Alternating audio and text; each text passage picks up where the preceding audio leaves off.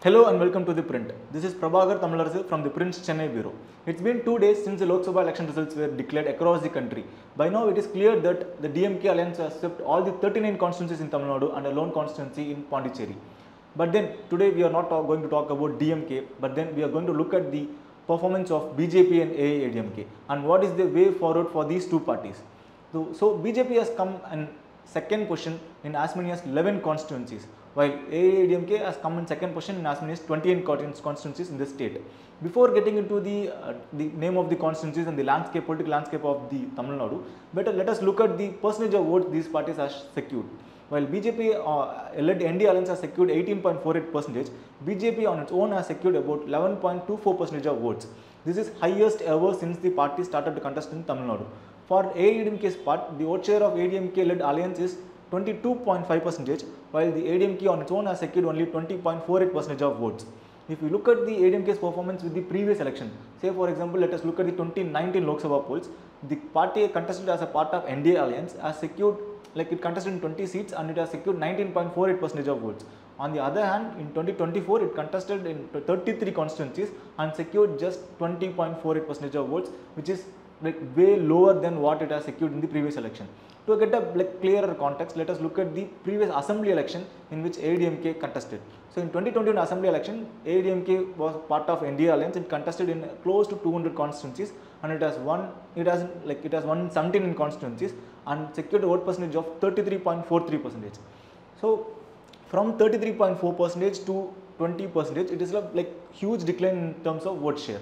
By looking at the numbers, it is clear that the BJP has eaten up on the AIADMK's votes. How and where did BJP manage to eat up on the AIADMK's votes? For that, let us look at the alliance partners of BJP. BJP managed to form an alliance with PMK, which is an OBC party having a stronghold in the northern part of Tamil Nadu. It also formed an alliance with the expelled AIADMK leader O. Pannirselvam and the AMMK leader TT Dinagaran, who is a former AIADMK leader. While PMK has a strong support from the one-year community, which is an OBC community in the state. TT Dinagaran and O. Pannirselvam has a strong support base from the Mukkalathur community, which is a socially and politically dominant community in the southern part of Tamil Nadu. Now let us look at the constituencies where BJP ate up AIADMK's vote. So they are Coimbatore, Nilgiris, Chennai on the western part of Tamil Nadu, Chennai South and Chennai Central in the central part of Tamil Nadu, Tiruvallur and Vellore in the northern part of Tamil Nadu, and Madurai, Tirunelveli, Kanyakumari in the southern part of Tamil Nadu.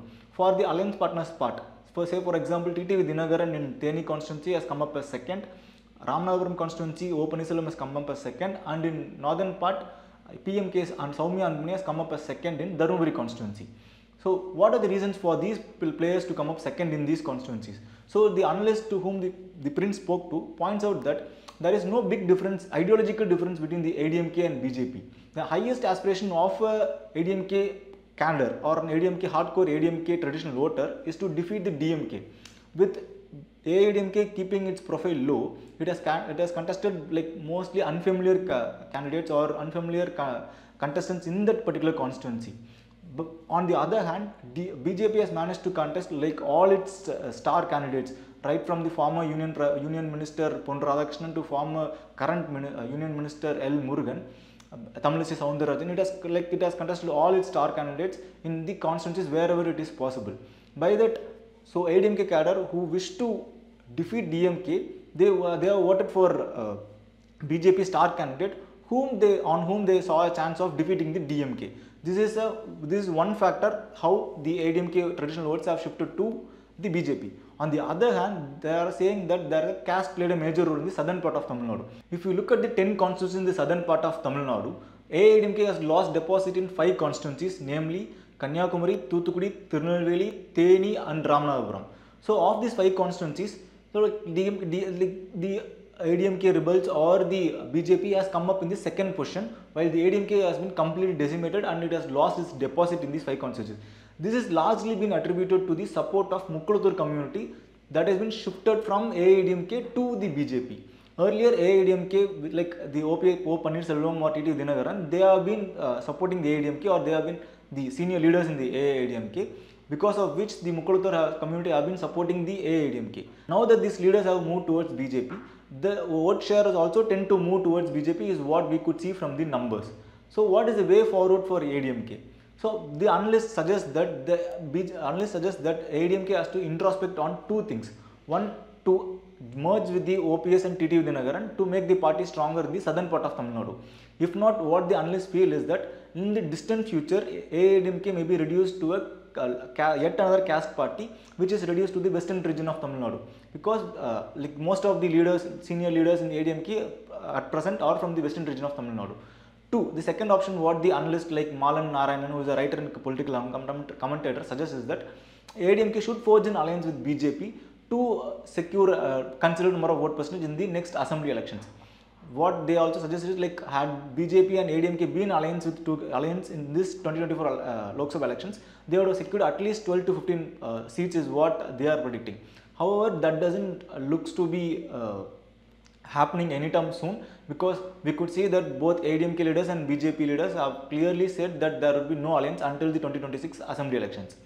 The only option that is in front of AIADMK as of now is to have a talks with their rebel leaders, O. Pannirselvam and TT Dinagaran, and to merge with them. Or they have another option where they could strengthen the southern belt of Tamil Nadu with a new leader from the same Mukkuluthur community to appease the Mukkuluthur community and the traditional vote banks. This is the one viable option. For BJP to replicate the same percentage of votes or to increase its vote share, we have to wait and see if BJP is able to retain the same alliance partners. For example, we know that Pattali Makkal Katchi has been in alliance with AIADMK until the last election, and just they have joined with the NDA in this election.